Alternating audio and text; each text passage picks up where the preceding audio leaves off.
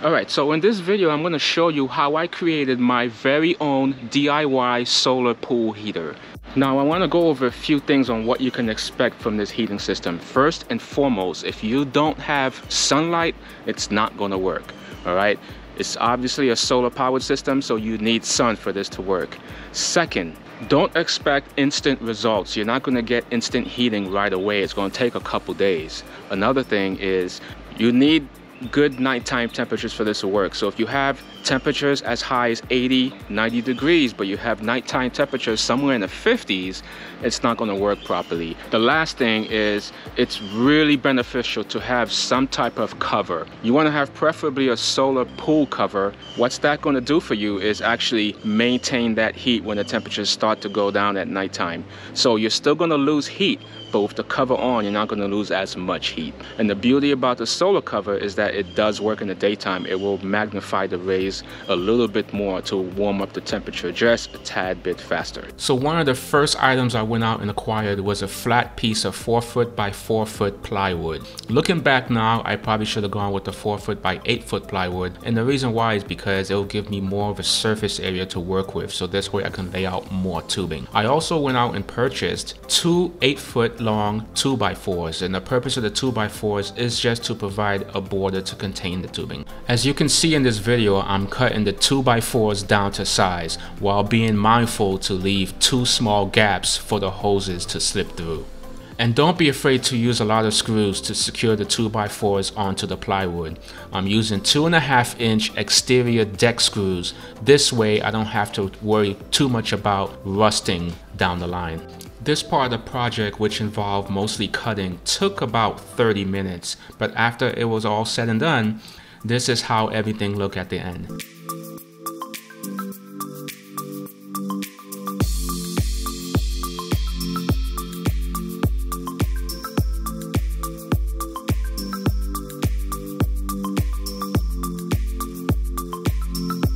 This next part involved spraying the plywood. I used 2 cans of paint, preferably black paint. It's really important to use black paint for this.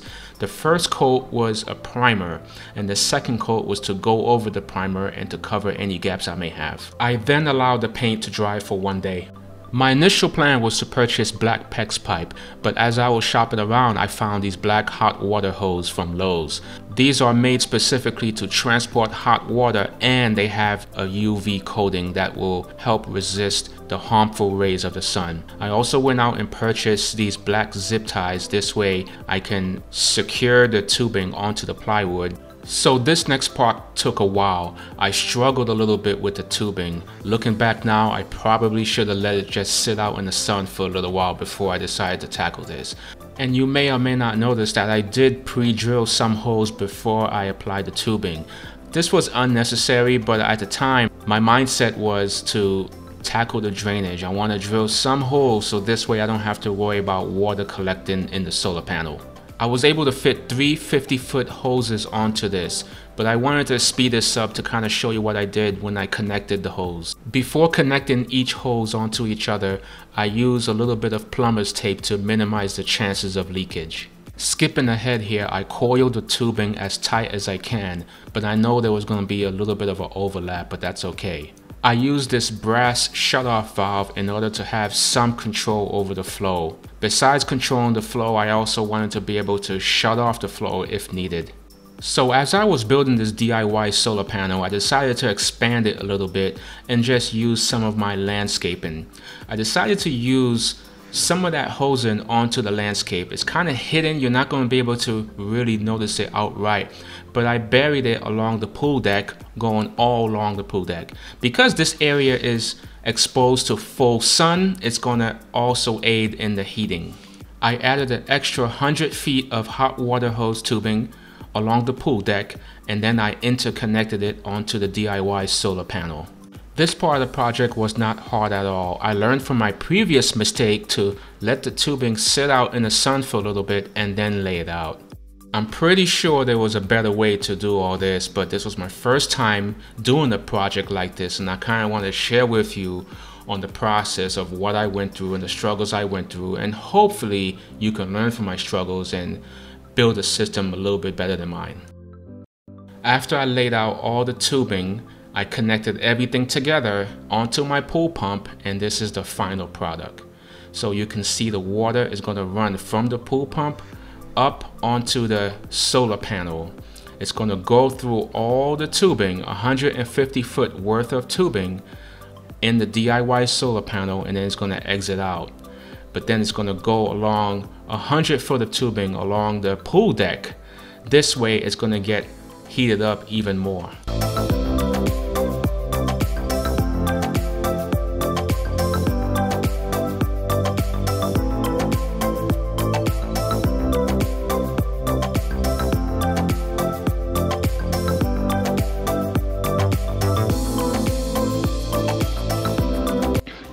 Now I wanted to cut in here for 1 second. If you're not able to hook up this panel directly to your pool pump, you can also get an external submersible pump. This actually works with the system also, and you can use this if you're not able to hook it up to your pool pump directly. The only downside to using this is that you have to find a way to actually plug it in.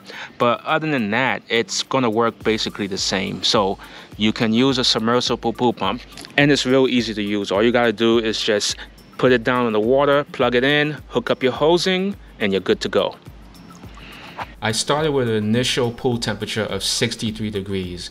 I laid out the solar pool cover and I let the solar panel run for about 5 days. I came back 5 days later and tested the water again, and you can see the water is a whopping 77 degrees after less than a week.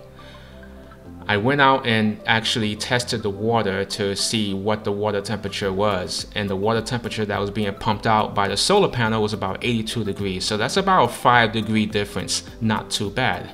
The next day I came out again and I measured the water temperature. The water temperature was about 79 degrees, and that's a 2-degree difference from the previous day. I wanted to test the water temperature coming out the solar pool heater, and it was about 86 degrees. So again, a 5 to 6 degree difference. Creating the system like this is very easy to do. All you need is a couple hours, minus the time it takes for the paint to dry. Once you have your system up and running, you let it run for a couple days, then you can do this.